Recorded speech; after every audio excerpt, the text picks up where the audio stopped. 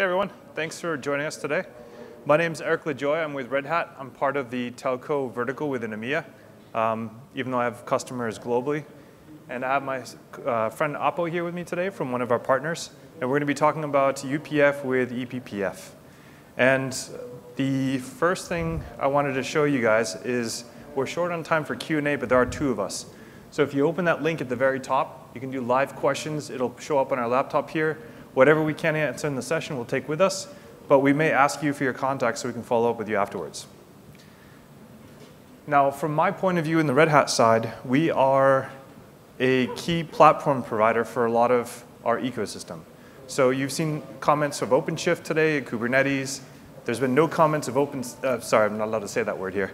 But you have seen OpenShift mentioned. And in our OpenShift, we act as a thin red line. So my 1 minute of fame here today is to show you that if every single one of you guys is a CNF of some sort in a 5G deployment, you could consider Red Hat being this aisle down the center that you're all running off of. You get your network from there, you get your storage, you get everything you need to run your application and to talk to each other. So with that, I want to hand it over to Aapo, and he can talk about what he and Cumucore have been doing on top of OpenShift. Thank you, Eric.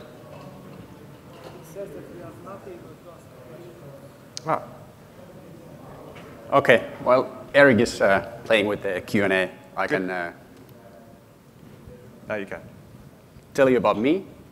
I've been at Cumucore for 4 years, playing with this packet core. At Cumucore, we do general 5G core NFs. I do the UPF, so that's my focus for this talk. Aalto University alumni from Finland, where Cumucore is based from. Telecom masters, and I did EE as bachelor, so I'm also a bit interested in the hardware part, but not as much, like not master's worth. So what is the UPF? It's an NF, 3 interfaces, 3 GPP based. There's the N3 for the RAN, N6 for the packet data network, and the control plane connection N4 to the SMF in the 5G core. Very similar to the 4G core that we also have, similar in this regard. So when designing the UPF, the goal of this talk is that you can all make your own UPFs after this, is that clearly we can split the interfaces into 2. There's the control plane and the user plane. PFCP connection, low packet rate. We can do a normal user plane application for that. Doesn't require anything fancy. So here's the Cumucore UPF user plane pieces. This is a rough split. PFCP server, and then in the 5G core, we have also HTTP server, which is communicating with the other, like NF discovery functions, so to make it dynamically tunable. For example, this NRF, network repository function, is using this, this feature. And then the BPF part in the user plane, in the user land application, we have a BPF loader, which is incorporated in the UPF. And the user plane part of this 3GPP eBPF interface is our design. It translates these 3GPP IEs from the PFCP interface N4 into SDN-style flows, which are then executed by the eBPF code. There are a couple of benefits for this, but also drawbacks. That's our design. So how the packet classification in a UPF works is we have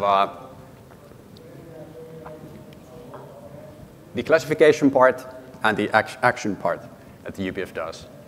These PDRs are this packet detection rule IEs that are received from the N4 in the UPF. And then the UPF will use these and precedences and all kinds of IEs that are included in this to construct or detect the packet or not detect the packet. That's the decision. And then the action part, the most fundamental IE is the FAR, forwarding action rule, which is then applied to the detected packet.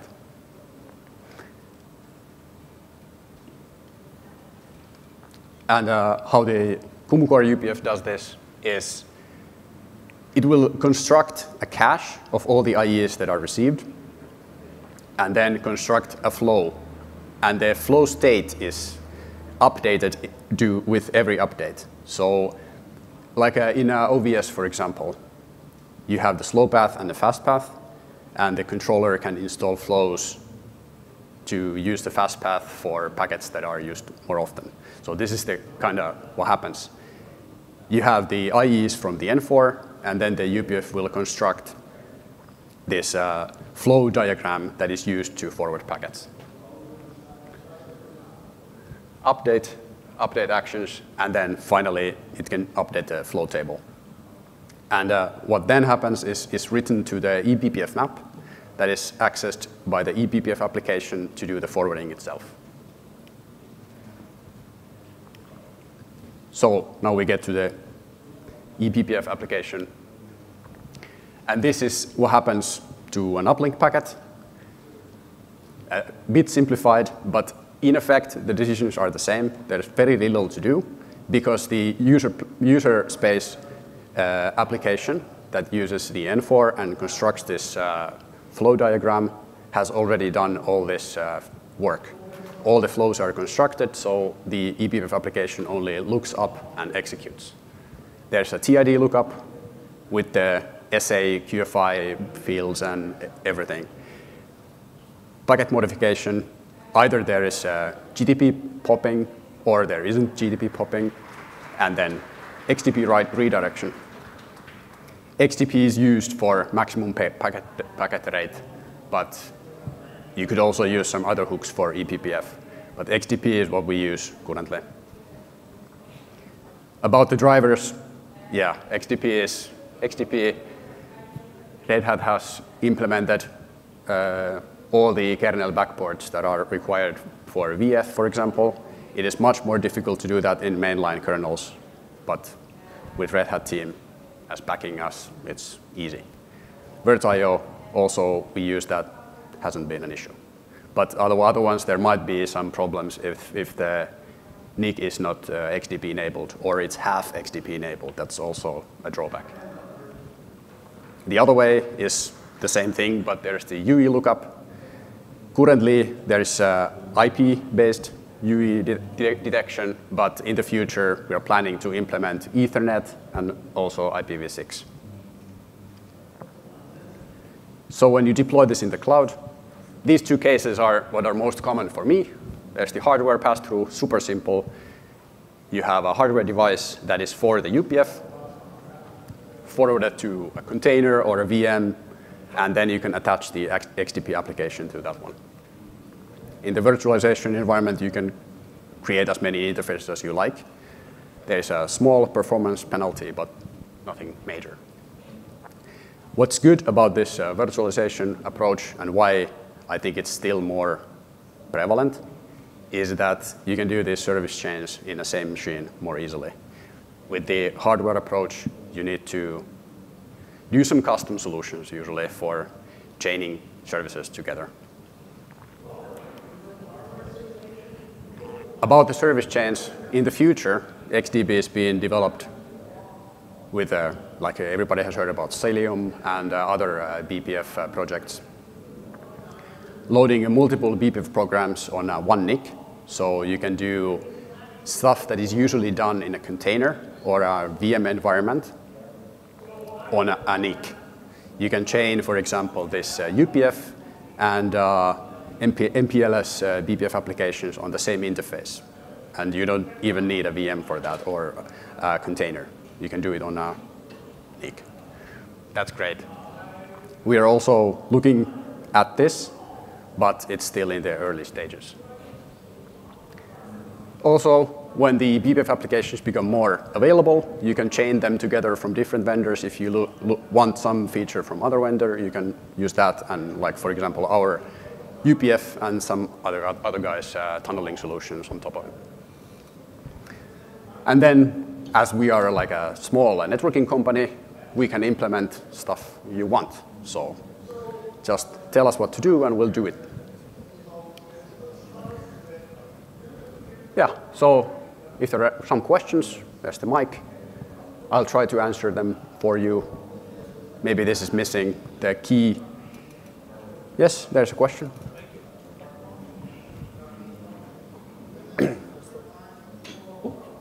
1, 2, 3. Okay, perfect. Works. First of all, thanks for a very good presentation. Thank you. Enjoy it.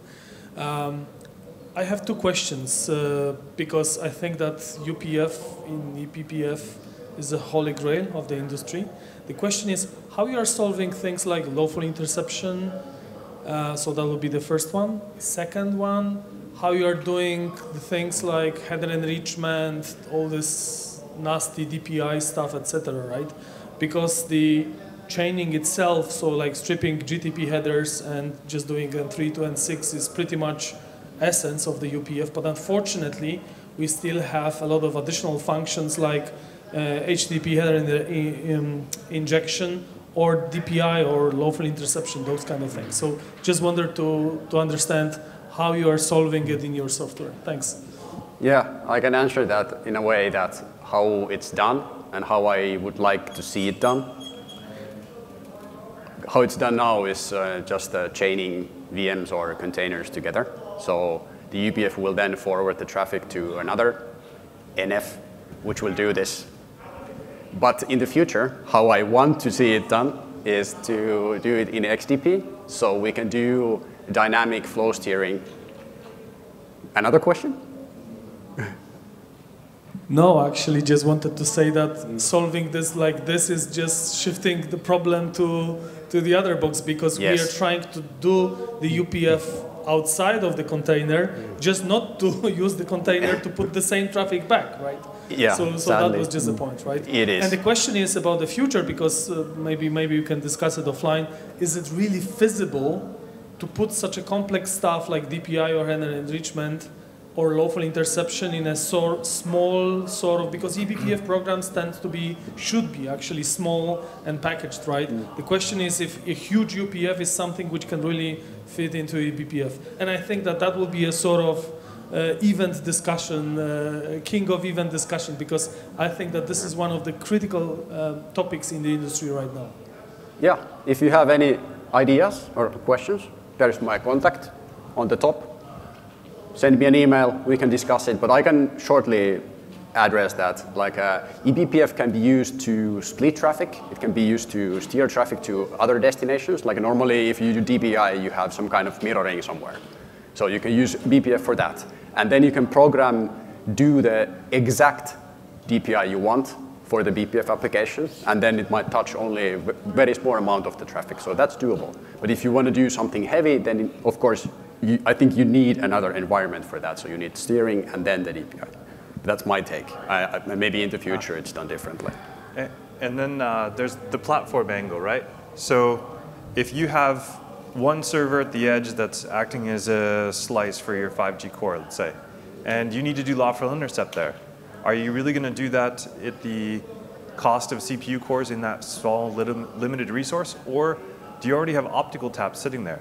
So I think in my view, the future is going to be a mix of how do you do it efficiently, and is it a combination of something that already exists there that you're using for lawful intercept, and something that's going to have to be new that's eBPF based that can look at any CNI.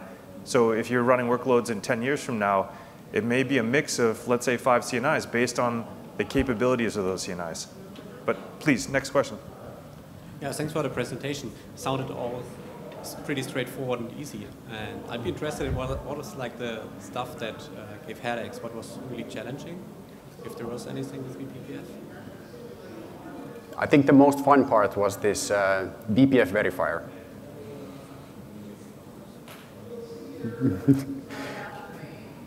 Hello. Hello. Great presentation, thanks. So a couple of questions. First of all, do you have a sort of preference, or that your application works better in a bare metal cloud or a VM-based cloud?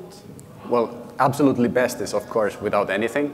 But if you need something like orchestration or any kind of dynamic scaling, then you need something to do that. And then you just do it. Maybe that was not the question. Well, I was thinking that from the application perspective, if I had a bare metal deployment of Kubernetes, could you say me that's the best performing method to do that for my app? For XDP, it's the NIC that matters, the NIC driver. Like at least like vendors like Intel, Mellanox, what you have, like those guys have implemented XDP in the driver, so that's fine. You can do VFs with SRIOV, so that's cool. Cool. Last question, do you do other components apart from UPF, other 5G core? I'm focused on the user plane, so I don't do this control stuff that much. I don't know about we have other guys in our company who do the control plane. Like AMF, SMF.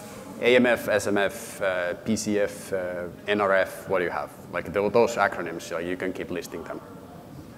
Thanks. So, Gergely, long time I've seen that name in the past. He has a question, how do we deploy an eBPF app on top of OpenShift? So, today it's a little bit of a workaround, and hopefully eventually we'll have, I would say, a smoother way of doing it with the kernel. But today, I believe you were directly on the worker nodes doing... Yeah, but currently in OpenShift, in OVN, this CNI thing, as long as you're using VF as the virtualized NIC, you can do it. There used to be this limitation in the Linux that you need to mount an XDP application on both ends of VF, but that is no longer the case if you're running the new patch, which has been backported for Red Hat some version. I don't remember exactly, but we can get back to you if you want to know that. Yeah. Thanks, guys. And it's great to be traveling again and seeing people face to face.